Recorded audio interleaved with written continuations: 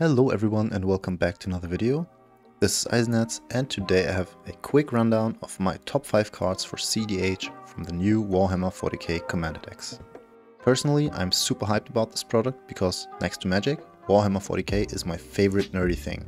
I just love the lore, the aesthetics of all the different races and characters, and I'm very happy that both of these universes now overlap with this product. I don't know about you, but I'm definitely grabbing the collector's edition for the Chaos and the Imperial deck, because I just need to have them. Anyway, let's have a look at what I think are the best cards from this product for cEDH, and as always, cards are in alphabetical order. Number 1. Abaddon the Despoiler. This Grixis Norse commander is a 5 mana 5/5 with trample, and it reads: during your turn, spells you cast from your hand with mana value X or less have Cascade, where X is the total amount of life your opponents have lost this turn. So post-combat you can easily give a great portion of your spells Cascade, which can allow you to snowball into tons of value. More importantly though, you can abuse the Cascade ability to play suspend cards like Profane Tutor, Ancestral Visions or Wheel of Fate. Abaddon is definitely not only incredibly flavorful, but also a very solid Grixis commander that will see some play in cEDH. Number 2. Chaos Mutation. This 5 mana instant speed polymorph effect can not only polymorph your token into a win con, but it can also polymorph your opponent's hate bears or win cons away. You can use this to just polymorph your Rograk into a Hullbreaker Horror, while also getting rid of that Lavinia, Thalia or whatever other kind of hate bear might be stopping you from winning the game. I'm expecting this to see some play in Izzet-based polymorph decks, most likely Timur Polykraken, a very nice addition, especially being in an instant. Number 3. Magus Lucia Kane. This 4 mana Timur commander buffs one of your creatures every turn, but more importantly, it allows you to copy spells with X in their casting cost, which can be abused fairly easily to gain value or even win the game.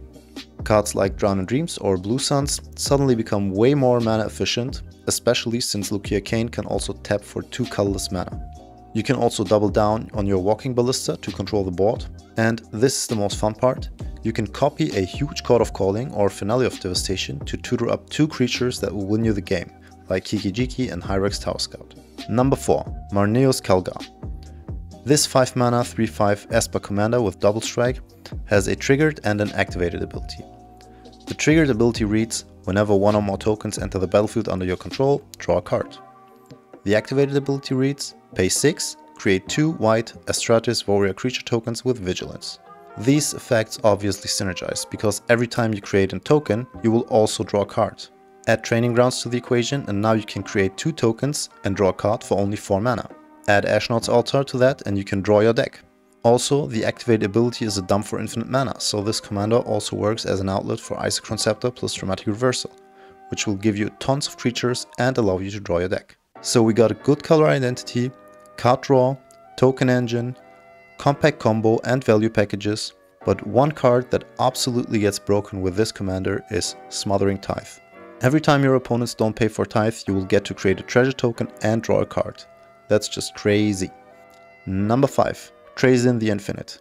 This 6 mana 4/6 mono black commander with Death Touch has all the activated abilities of all artifacts in your graveyard. We all know Necrotic Ooze, and Ooze is probably the better choice, but Ooze can't be your commander, whereas Trazyn can.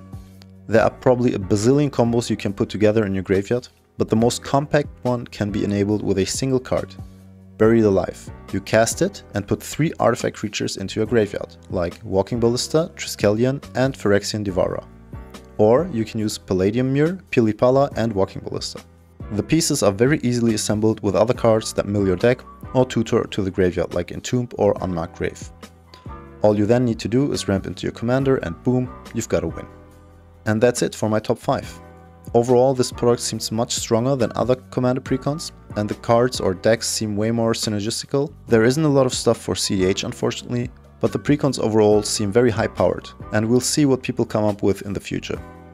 If you think I missed something, please let me know in the comment section. So thank you for watching my video. If you enjoyed it, please remember to like, share, subscribe and comment. Hop over to my Discord server if you want to play some games. And if you want to support this channel even more, you can find the link to my Patreon page down below. This is Eisenherz and auf Wiedersehen.